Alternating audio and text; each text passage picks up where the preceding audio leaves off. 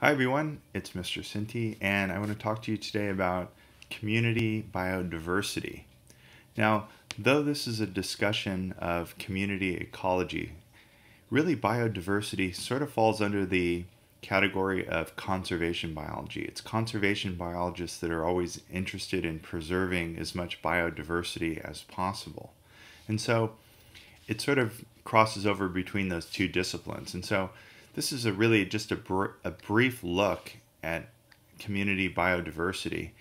And one of the things that you want to consider when you're looking at biodiversity is the abundance and number of species. And what I mean by that is that when you look at species richness, that particular term there, it's really just the total number of species in the community. So in other words, if you go into an area and you count it up and you're like, okay, there's 1, 2, 15 different species. How do you determine a species? This is a good question. I mean, you might, need some background in this. You could bring out some sort of technology that can help you identify that. You could go old-fashioned, and you could use sort of these identification keys called dichotomous keys that help you determine the species. Or you can go biotechnology. You can actually take some samples of tissue and actually grind it up and isolate the DNA. And there's some primers that you could actually apply to that DNA and then send it in and have it sequenced, and it'll actually determine the species. Pretty impressive. It's called DNA barcoding, and so that's kind of a cool thing. And then relative abundance is, when you're considering like the number of organisms that are of that particular species. And so let's take a look at this. So imagine, let me give you an example. Imagine two forest communities where there's 100 trees. Okay, so what's interesting about this is you could look at this and think, wow, these two communities, community 1 and 2, you're like, wow, they both have 4 species. They must be very similar. Well, in fact, they do. But in this one, look at this. In terms of abundance, each one of these species, A, B, C, and D, are 25%, whereas over here, take a look, species A is kind of dominating. So even though the species richness is the same, the abundance is different. So one must consider that when looking at community biodiversity. So what are the big trends? In other words, like if you were traveling from Central America all the way up to the North Pole, what would you expect to see in terms of species diversity? Does latitude, in other words, affect species richness in a number of species? And so it might be obvious to you, but the tropical habitats support a vast number of species. And you know that the tropical rainforest is infamous for having the most biodiversity, in other words, the greatest species richness. But why so much? Why not so much in the temperate and very few in the polar regions? So in other words, here is where we find lots of biodiversity, right in this area, lots of biodiversity. So this is the peak of biodiversity, but then it gets less and less and less and less as you go in this direction to the poles. And likewise, it becomes less and less and less when you go in the southern as well. Now, what is that?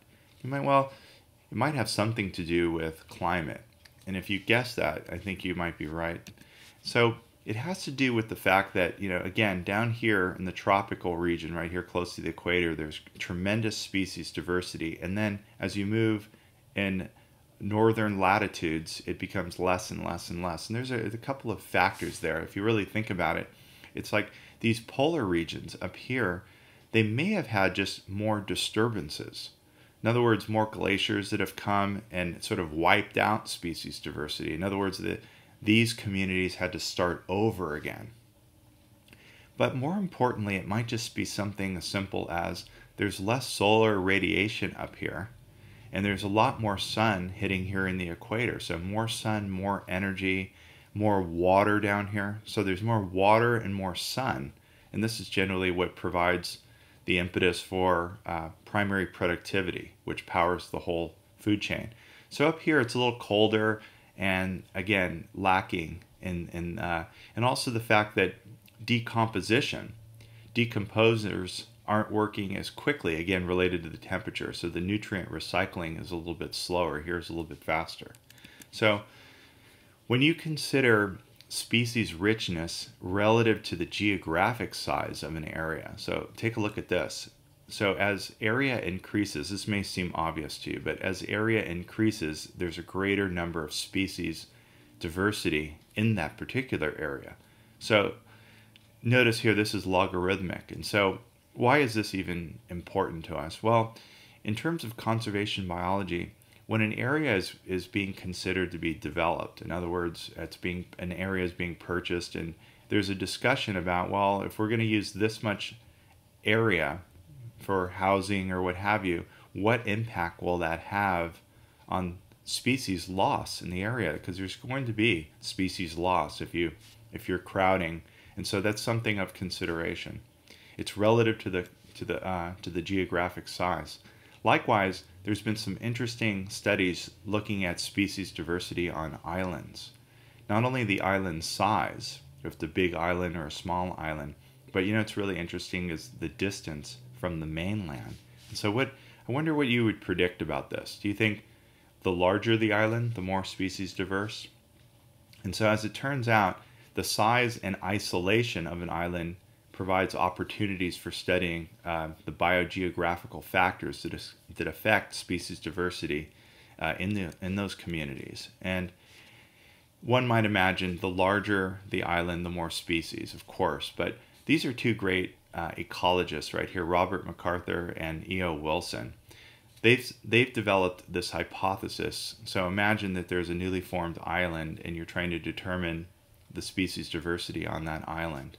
Well, there's two main factors that are influencing that, and which is the rate at which new species immigrate to that island and the rate at which species become extinct on that island. And their reach is in equilibrium.